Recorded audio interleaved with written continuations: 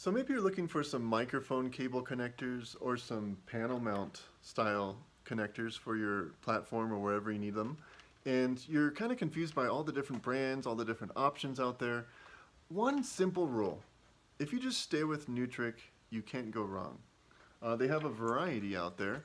And to be honest, I really love these little NC3 FPP connectors. One, they're really affordable. Two, they don't have those annoying little latches. Why don't I like latches? Because the people helping on stage plugging in things or taking things out, they're gonna forget to press the little button to unlock the connector. And that just kills the microphone cable when you get a big yank on it and it's locked in there. Now, there could be cases where you really want that microphone locked in there.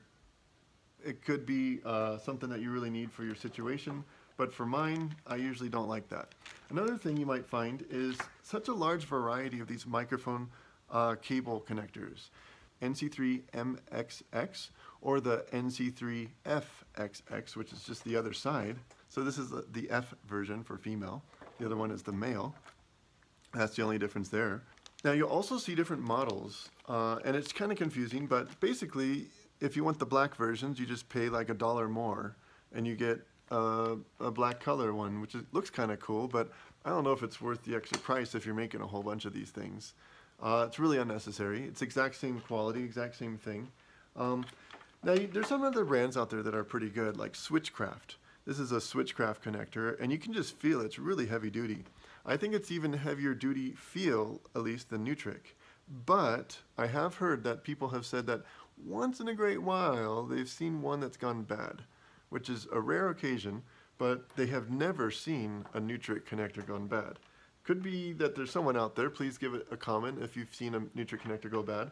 The only thing I've ever heard of happening on a Neutrik is that they roll something really heavy over it, maybe they drive over it, and it bends the whole entire thing a little bit lopsided, like it gets a little bit of an oval instead of a circle. That's basically the only thing I've ever heard gone wrong. So what's so important about the Neutrik connectors besides lasting a long time? I think something that's really important is the tolerances. I think you can see that the tolerances on these Neutrik connectors are really good. When you plug in a microphone or if you plug it into a panel mount connection, it just feels right. It goes in correctly, it locks correctly. And again, Switchcraft, another good brand. You try this connector, put it in the microphone, it feels excellent. It's not ripping apart the connector because it's too tight, for instance, and it's not too loose either. Here, let's try out this Chinese connector here. Let's see how that feels. And I'm having to jam that thing in there. I literally can't push it hard enough to get that. There, it finally locked. Now, those tolerances don't feel good to me. I can imagine it damaging maybe the microphone. I could see it damaging maybe the panel mounts on the stage or platform. And one thing, Neutrik doesn't offer their own branded Neutrik fully made microphone cables. So what you find yourself doing is you need to buy the Neutrik connectors by themselves and then buy microphone cable. Now microphone cable, there's a lot of stuff out there. It's kind of confusing, but you know, it seems like the most affordable one I find is the Redco cable. It's the Redco microphone balanced cable, and I think it's called the LO-Z1, LO-Z1 Redco cable. It's pretty affordable. It's only like 26 cents a foot if you buy a nice big spool of like 300 feet, and you can assemble basically your own little cables. So you just need a soldering iron, some solder compound, and you kind of watch a couple YouTube videos. I'm not that great at it, so you're better off watching some of those other videos on how to solder an XLR cable. But basically, you can save a bundle. I mean, talk about 26 cents a foot. You can make a nice 10-foot XLR audio cable with Neutrik connectors for maybe $8. It's pretty cool. So, and if you need a great big long cable or custom size cables, you can just keep going with that. Some tips I've seen online for doing these microphone cables is to use a little bit of heat shrink. And I find that the 1/4 inch or the 5/16 of an inch heat shrink tubing is a nice size to put on the microphone cable. And what you can do is you can put that heat shrink tubing at the end.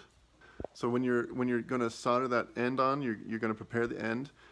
you put a little heat shrink tubing on that very end of the cable where it really gets a lot of abuse, and it kind of makes it stronger. I feel like I could get away with a cheaper cable by having this end strengthened with the heat shrink tubing. Now again, if you're going for long distance in an area with lots of RF noise, you might need a little bit better cable, but I still feel that the Redco LO-Z1 cable would probably do the trick for you. And there's other stuff out there. Sometimes it's hit and miss. Sometimes you see some not so great quality stuff on Amazon and eBay, but you just kind of pick through all that stuff. You might want to find a name brand that other people recommend on the forums. Another thing, don't be getting a plastic thing to mount your panel mount XLR connectors on. They'll break in a month. What you and you know what, something annoying is online you'll find these pre-made metal panel mount connectors, but $5 just for the simple plate that's drilled for an XLR plug. If you get these little plate blank steel plates at Home Depot, you can spend like $1 or $2. So you can actually just drill these things out with a 24mm drill bit and a few little holes for the screws. So hopefully these little tips and tricks on XLR and microphone cables helps you out.